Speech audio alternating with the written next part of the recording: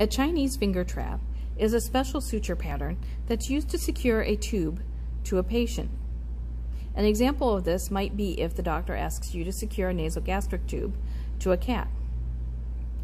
We're not going to start off using the same suture patterns and knots that we've been learning all along. This one's a little different. Let's begin by holding our tissue forceps in our left hand with a pencil grip.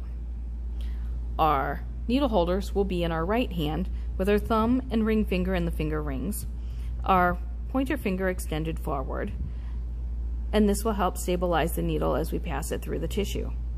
The needle holders will be used to grasp the needle 2/3 of the way along the body of the needle, and your needle will be perpendicular to your needle holders. One unique thing about this suture pattern is you will be required to have a significant length of suture, and you will see why in just a moment.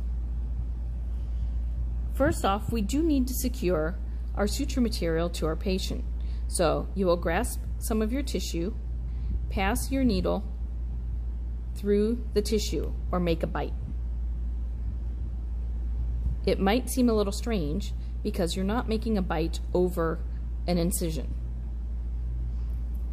At this point, I'm going to put down my instruments, and I'm going to pull my suture so that it's equal length on either side,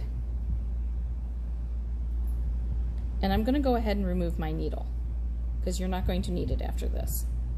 So as you can see, I have equal lengths of suture.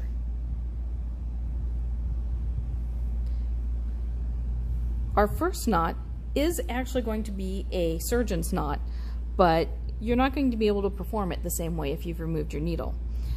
We're basically going to pretend like we're tying our shoe or making a shoestring knot. So here's our two shoestrings. We're going to crisscross them, and we're going to pass the one side through the loop, just like a shoestring. Now, to make this secure like a surgeon's knot, we need to pass it through one more time. So do the same thing over again. As you can see, we have more of a line in the middle. Go ahead and bring that back down to your tissue. You are still left with even lengths of suture. To begin our suture pattern, we're going to take our suture and bring it back or up to the other side of our tube. So this is what you're going to see. Take both of those ends and just crisscross them. You're not going to do a shoestring, you're just making an X on the other side of your suture or your tube. Let's see if we can make it so it's obvious for you. So can everybody see that X? Okay. We're going to bring our suture back to where we started, and we're going to put another shoestring. So cross it over like you tie your shoe. We're only going to do one crossover. We don't need to do two. If you want to, you can. It's not going to count against you. So we have our shoestring knot, an X on the other side, and a shoestring knot back at the starting side. Let's go ahead and do that several more times. Bring everything back, crisscross, and bring your suture back forward. Let's do a shoestring knot.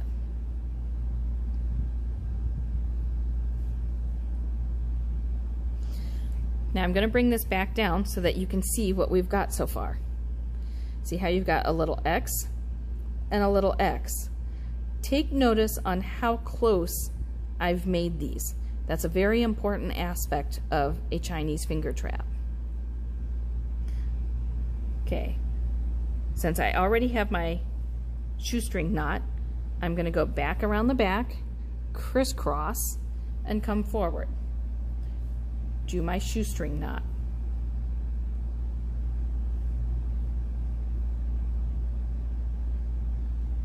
tighten it down. You don't want to tighten it so much that you put a kink in your tube, but you do need to have it secure and snug up against the tube. Bring it back, crisscross, come forward, do your shoestring knot.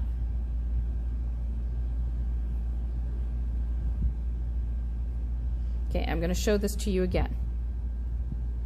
So I'm starting to get a little X pattern up the back. The front side is going to kind of look like little X's too, but there's little knots in the center of them. So got my shoestring knot, go back, crisscross, come forward. Shoestring knot. Go back, crisscross, come forward, shoestring knot.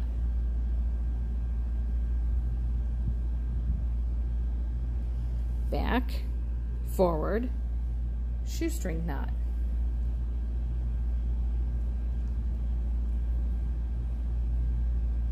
Okay, I should be saying go backwards, X, or crisscross, and shoestring knot. To make it easier, you can keep saying that.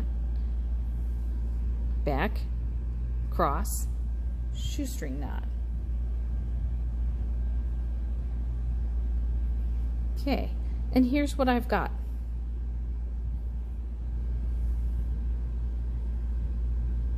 Now I'm going to finish this off by doing another surgeon's knot or a double shoestring knot. So I'm going to make my shoestring knot, wrap it around once, wrap it around twice. I'm going to do another knot, so a single shoestring knot, another shoestring knot, and another shoestring knot. That's basically 4 throws. Cut my ends. Now, if you've done your suturing correctly, you will be able to pick up your tube and it won't pull through the opening. The reason why this is considered a Chinese finger trap is if you remember those little traps that you can buy that you put over your fingers, and if you pull them out, you're stuck. If you push your fingers in and then push the trap forward, you can actually remove your finger.